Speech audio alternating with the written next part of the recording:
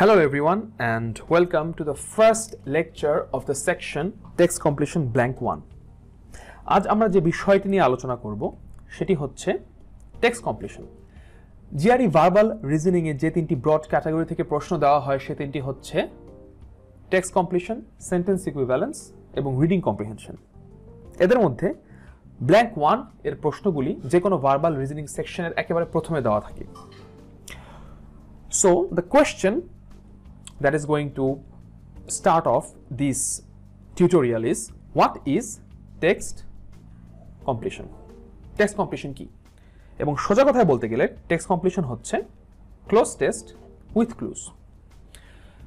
আমরা যখন ক্লাস 9-10 থাকতে ইংরেজি পরীক্ষা দিতাম তখন আমাদের প্রশ্নপত্রে close test with clues বলে একটি প্রশ্ন থাকতো 10 মার্কের, যেখানে একটি প্যারাগ্রাফ থাকতো যে প্যারাগ্রাফে 10টি ব্ল্যাঙ্ক থাকতো এবং 10 বা 10 এর অধিক ক্লু দেওয়া থাকতো এবং সেই ক্লুয়ের লিস্ট থেকে 10টি ওয়ার্ড চুজ করে প্রপার ব্ল্যাঙ্কে বসাতে পারলে আমরা 10 মার্ক পেয়ে যেতাম।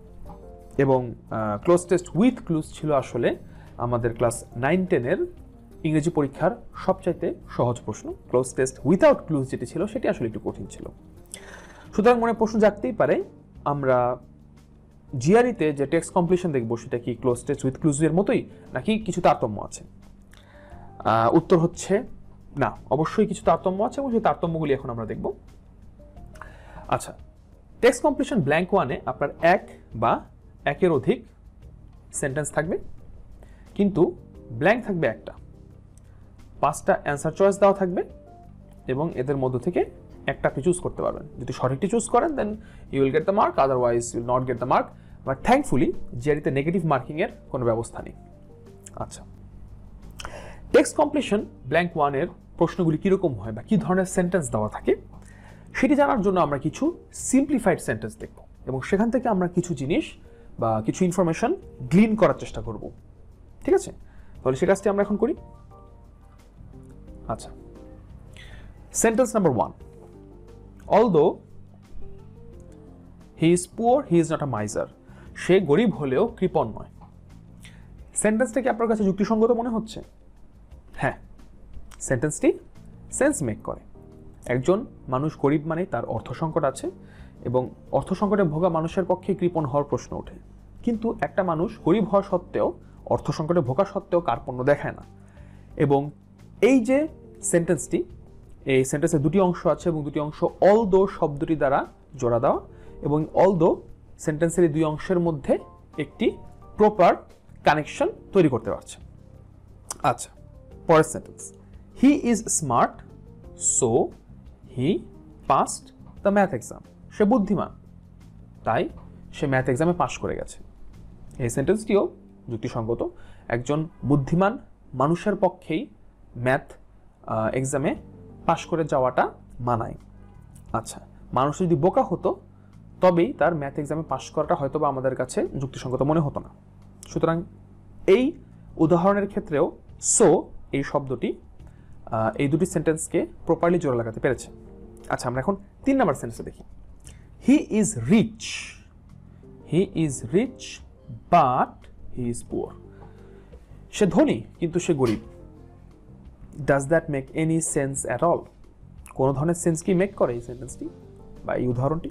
অবশ্যই না, কোনোভাবেই কোনো ধরনের সেন্স মেক করে না। একটা মানুষের পক্ষে একই সাথে রিচ এবং পুয়ার হওয়া সম্ভব না। সুতরাং এখানে বাট যে লিঙ্কিং ওয়ার্ডটি আছে সেটি আসলে কোনো ধরনের প্রপার কানেকশন তৈরি করতে পারেনি এই দুটি সেন্টেন্সের মধ্যে।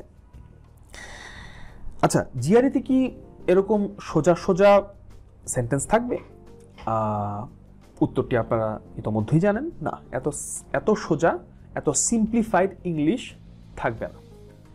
কিন্তু তাহলে প্রশ্ন উঠতে পারে আমরা কেন এটি করলাম? আমরা করলাম দুটি ইম্পর্ট্যান্ট কারণে। প্রথমটি হচ্ছে আমরা লিঙ্কিং ওয়ার্ড জিনিসটার সাথে পরিচিত হলাম। আমরা 3টি লিঙ্কিং ওয়ার্ড এখানে দেখছি, অলদো, সো অ্যান্ড বাট। এবং আরেকটি জিনিস আমরা জানলাম সেটি হচ্ছে জিআরইতে যেই সেন্টেন্স ইকুইভ্যালেন্স প্রশ্নটি থাকবে তার এক বা একাধিক সেন্টেন্সের মধ্যে বা একই সেন্টেন্সের বিভিন্ন অংশের মধ্যে সবসময় মিনিংফুল কানেকশন থাকবে, মিনিংলেস কানেকশন থাকবে না। এবং সেই মিনিংফুল কানেকশনই আমাদেরকে বলে দেবে যে আমাদের ব্ল্যাঙ্কে কোন শব্দটি বসবে। Got it? Okay, let's move on. এখন আমরা একটি উদাহরণ করব। To tell you the truth, এত সোজা আসাটা ডিজায়ারেবল না জিআরই ভার্বাল সেকশনে, বাট আসলে অবাক হওয়ার মতো কারণ নেই, কেননা মাঝে মাঝে কিছু ইজি প্রশ্ন থাকে। তো এরকম একটি প্রশ্ন এখন আমরা দেখব। Known for their valor, horses are used as symbols of dash in several cultures. এখানে অনেকেই হয়তো বা আপনারা ভ্যালর শব্দটির মানে জানেন না। ভ্যালর শব্দের মানে হচ্ছে সাহস বা সাহসিকতা। আচ্ছা, এই সেন্টেন্সটিকে যদি আমরা বাংলা করি তাহলে দাঁড়ায়, সাহসিকতার জন্য পরিচিত বলে ঘোড়ারা বিভিন্ন সংস্কৃতিতে একটি সিম্বল বা প্রতীক হিসেবে ব্যবহৃত হয়ে থাকে। যেই প্রাণীটি সাহসিকতার জন্য পরিচিত তাকে কিসের প্রতীক হিসেবে ব্যবহার করা হবে? অবভিয়াসলি সাহসিকতার প্রতীক হিসেবে ব্যবহার করা হবে। সুতরাং এই ব্ল্যাঙ্কে ভ্যালর বা সাহসিকতা এর কোনো সিনোনিম বা প্রতিশব্দ বসবে, এতটুকু আমরা বুঝতে পারলাম। আচ্ছা, এখন আমরা অপশন চয়েসগুলি দেখব। অপশন এ অ্যারোগেন্স, না অ্যারোগেন্স না। বি কারেজ, ইয়েস, আমরা খুব দ্রুততার সাথে আমাদের কারেক্ট অ্যান্সার চয়েসটি পেয়ে গেছি, বাট এর পরেও ওভার কনফিডেন্ট হওয়াটা ঠিক হবে না।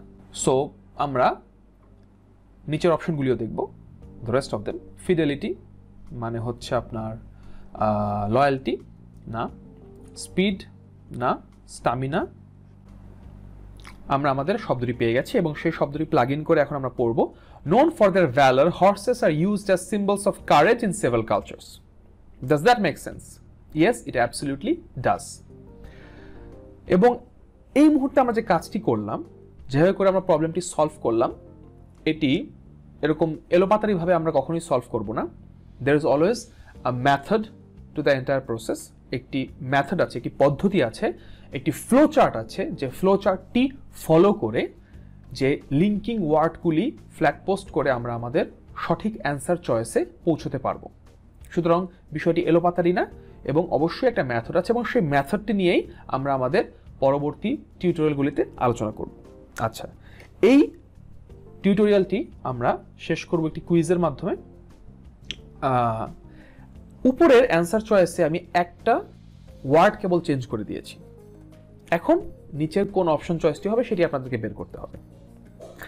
Known for their devotion, ভ্যালরের জায়গায় আমি ডিভোশন দিয়েছি। Known for their devotion, horses are used as symbols of dash in several cultures. এবং অপশন চয়েসগুলি সেমই আছে, কিন্তু এবার সঠিক অ্যান্সারটি চেঞ্জ হয়ে যাবে। আপনাদের কাজ হচ্ছে সঠিক অ্যান্সারটি কি সেটি বার করা।